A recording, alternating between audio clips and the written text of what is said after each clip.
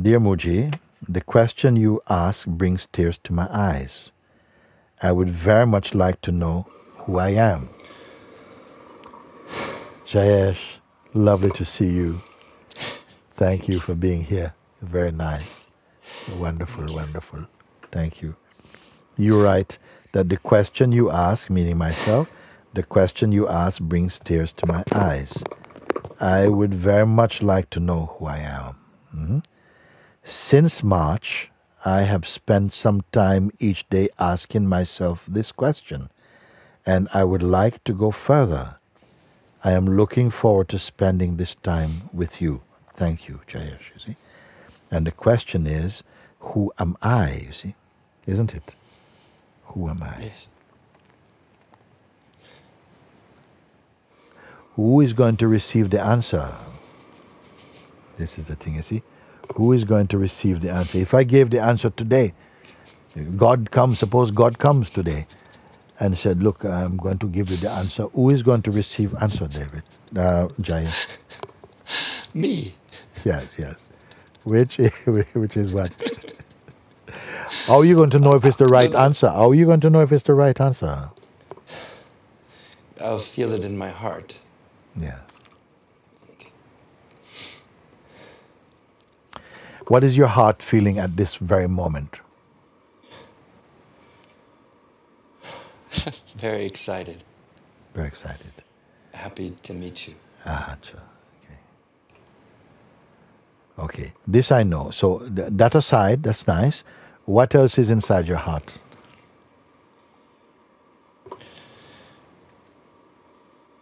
My deepest wish would be able to see another human being simply as a human being, without any projections, without my judgments, without all the... That human being you want to see would be, start with yourself. To see another human being, or say, I just want to see myself without any judgment, without any projection. So this you can do. If you ask him your best friend, what they can't do it. You can do it because you want it. So you have no projection, no judgment about anything at all, not even just a human being. If you had no projection, right now it's possible also. Just hold on to no projection, no idea that you want things to be a certain way. Just empty, flush everything out for a moment. And actually you can do this, in fact. Empty. First let's get empty. No. So even if things want to come back in, no. Empty. Be so empty. How empty can you be? Empty of every idea, everything past. Now, I can't say erase them, but I can say leave them aside for a moment. So actually this is easier than we think, actually. Just leave everything away. Leave everything aside. And really do it. If everything can be taken out, everything that you have learned, everything that you've understood, every idea, every desire is just taken out for a moment, it's left aside. Empty. Okay? What remains now? Don't use your mind. Just, you are here. You are here, isn't it? Can I take you away? I take your thoughts, I take your feelings, I take your memory, I take your desires, take your attachments, I take your background, take everything away. Something is remain that I cannot take away. Yeah. You don't need imagination for this. Yes. Yeah. When this question came to me, was one time I met one man many years ago when I was working in the market. I was selling incense. A man came to me, "Incense man, can I buy some incense? Give me a nice flavor." He says, give me your best flavor. So I was burning an incense stick. And I said, what about this one? Smell this one. He says, no, I can't smell. So I said, why are you buying incense if you can't smell? So he said, actually, it's not for me. It's for I have a new relationship. But what happened is that I want to show my girlfriend that I care. Because I'm a builder at work, and then I would take off my clothes. And so I show her that if I get some incense to make the place nice, So I said, oh, you always couldn't smell? And he said, no, I used to be able to smell. And but I had a motorbike accident, and I was out for a while.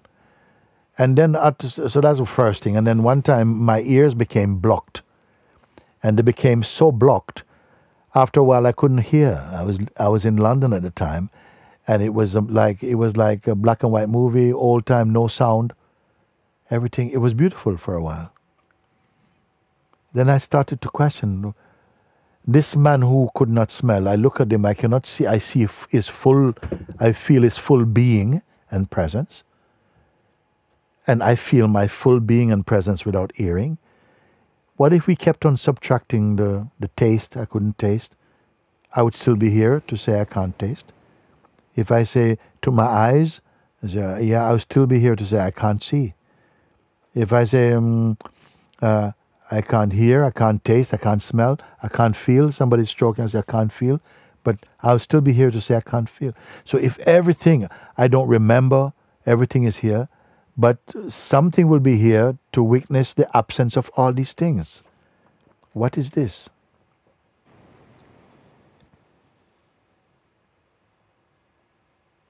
It's still here. It's you.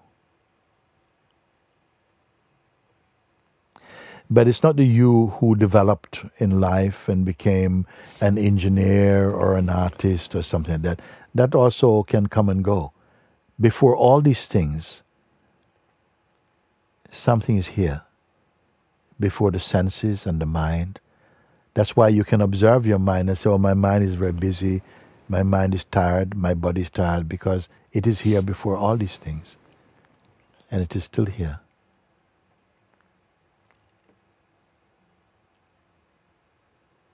That is yourself. But when we develop through the mind an idea, an identity about ourselves, then the mind wanted to become a certain kind of self, and when that didn't work, wanted to become another kind of self, when it becomes something else. And all of these also appeared in front of you, and you perceived them. But there was no real change in your fundamental nature, you see. And if you begin for the first time to just pay attention without creating, don't pay attention to all the other things, what is really here, just keep quiet and just pay attention. Don't create. And you will recognize the obvious thing. You will see that yourself is here before anything in the world appears. It is here.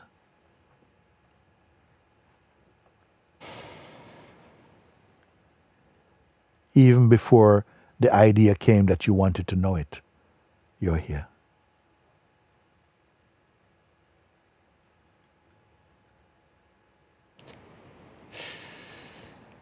Everything else is a version of yourself. And all versions are unstable, are ever-changing, observed in the unchanging. And yes, I'm saying this now, and as you become more familiar with this, a great silence comes inside your being. A great peace and joy arises from within you. It's as though the natural self has been eclipsed by a constructed idea of yourself, using the mind and time and memory to create a very changeful sense of self. But behind it is the unchanging, but it is not a shape. And by the end of this short retreat, many of you will get it. you'll know. And still, even after you recognize, the mind will still come, but you will overcome him. The mind will still come, but you will feel the perfume of your reality, of yourself, will be so beautiful to you. The silence and the peace, the joy, the fearlessness will come in you. It will be coming more and more. And you will discover the real beloved is your own self. It's not personal. Any number of persons you can be, and even later to become, but yourself you can only be. And you're here discovering this. And I'm with you. Wonderful. Wonderful. Stay with it. Stay with it. It is not a mental picture you have to hold on to. It's just somehow removing these subtle layers of misunderstandings that seem to hide. Say seem to hide. Because when you wake up to the truth of yourself, you will see that it was always present, but it was not obvious to yourself because so much attention was given to your sense of personhood. This is the beauty of this time together. And of course, sometimes mind is going to come and try and give you trouble. It's going to come in the same old ugly ways, or even seemingly beautiful ways to entice you off the track of your own self-tracking. But don't worry, soon it will be too late for him. Thank you, all of you. Thank you, thank you, thank you. And I am very happy that there are human beings who are coming to this ripening inside their own consciousness, coming to see with this liberating clarity, to see that which cannot be seen through the senses and the mind, to recognize that you are what you have been seeking and now discovering. But don't turn that into some mental exercise. I am with you, and we look together. But the experiencing will be all your own, you see. So I want to take just a few minutes just to sit with you and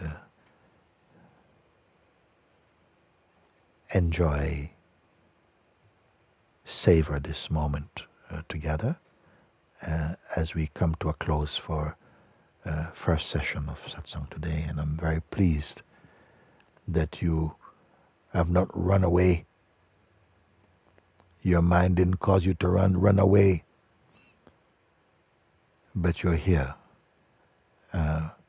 bathing in your own presence and coming to deeper and deeper understanding experientially of what I'm pointing.